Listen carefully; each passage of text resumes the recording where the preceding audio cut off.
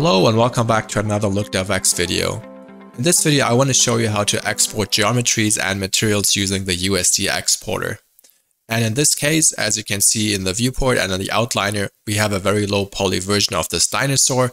And let's just dive in and export this to USD using the export selection option box. And in here, we have a couple of settings. At the moment, plugin configuration set to Arnold. We just want to disable this, and we want to make sure we are not exporting any materials.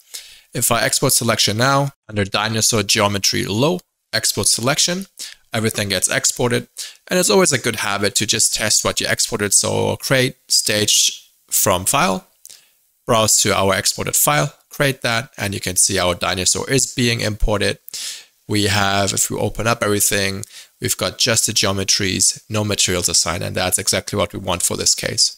So now let's do the same thing for our high poly version. This dinosaur, you can see already it has way more subdivisions, and an important aspect, the shape nodes, they have the Arnold subdivision scheme enabled, cat clock, it's 3 iterations, and if we use the Arnold plugin configuration, it will also export those subdivisions, which is pretty awesome. So selecting this file, export selection option box. As I said, make sure you have Arnold enabled. You don't need to worry about any material conversions here. So just hit export selection and let's just do that. Geo high, and now that is being exported. And again, let's just load that in, see what we get. Stage from file, pick the high, and let's see what we're getting.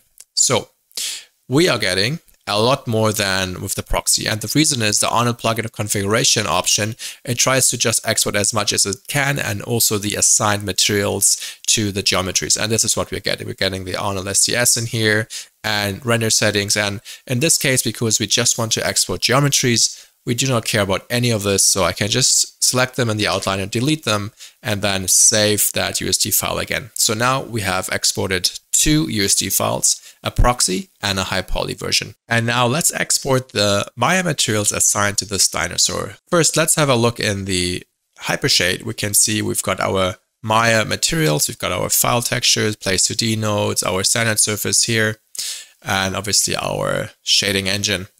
Now, they are assigned to the proxy, and we do very similar as before. We select it, go to File, Export Selection. This time, we can still leave the plugin configuration to none, but in this case, we want to enable Material X shading. What this means, the USD Material X export will try its best to map our Maya materials to their corresponding materials in Material X standard library. And if that is not possible for some nodes, then it will use the Maya Material X supplementary library. That is important to understand. So now let's hit export selection. And as before, create stage from file, pick it, and load it in. Now we can already see that the materials are assigned in the viewport, so that is already a very good sign. Now let's open it up and see what we get. We get an automatic material scope, and we do get our material container. So right click, show on LookdevX. It will open up our container. If I dive in here, we get our graphs. We got our standard surface, and we do have our Maya compounds. So if I dive in here, we get as a very similar shading network as we get on the Maya side, on the hypershade. This is just the LookdevX counterpart. So as I said previously, the USD Material X exporter tries to export the Maya shaders to the native Material X standard library. And if it doesn't work, it tries to do this with the Maya supplementary library. And in this case, we can already see that a couple of these were actually exported using the Maya supplementary library, like this file texture node. It's named Maya ND file texture node. And this is just an indication that these nodes are not part of the Material X standard library. And the reason for this is, at the moment, the standard Material X library do not support color spaces as the same way as the file texture node of the Maya supplementary library. You can see we've got the color space options in here, and we do not have that in the default standard library. And a similar way, what works, for instance, the place 2D texture node is a Maya node, but you can see that it's also part of the Material X standard library, and that's why you don't get the Maya in the prefix for that. So this is a pretty cool way to distinguish between the Material X library and the Material X Maya supplementary library. All right, so these are exported. Now, in this case, we want to just have a clean material USD file. So I can just delete the geometry like that, and I can save it. And now we have our materials saved to disk. Now we do have to do it one more time, just as an example, to show you how the same process works with Arnold shaders. So if I unhide this, if I visualize them in the hypershade, you can see it's very simple. We have our Arnold image node, color correction, Arnold standard surface, and the shading engine. As before, you will notice that the textures are not displayed in the viewport, but it still works the same way. I can disconnect the textures and you can see that the shader still updates in the viewport. It's just as soon as the texture is connected, it will just default to the default colors.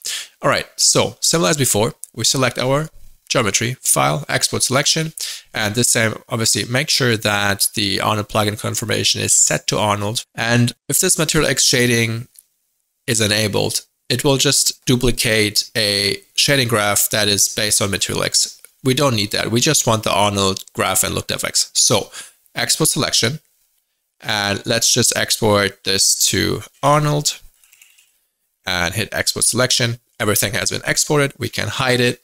And now let's just load that in, create stage from file, and pick our dinosaur MTL Arnold. Create that. You can see the dinosaur is being loaded. And as before, we do get everything else. We don't care about render settings or cameras. We just want the Arnold STS.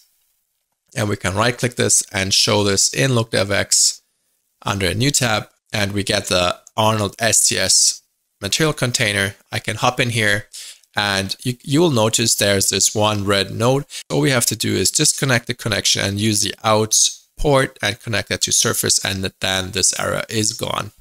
And you will see that we get the Arnold image nodes, we get the color correction nodes, and everything works just fine. And all these nodes are converted without any issues to LookdevX and USD. And as always, we can render and see how it looks. There you have it. We have a very great looking dinosaur now using LookdevX and USD. Now all we have to do is clean up the stage. So let's get rid of the geometry. So we just retain our materials and just save the stage. And now we have exported 2 geometries and 2 material USD files. And now let's use these files in the next videos where I'll be going over folder structures and production workflows.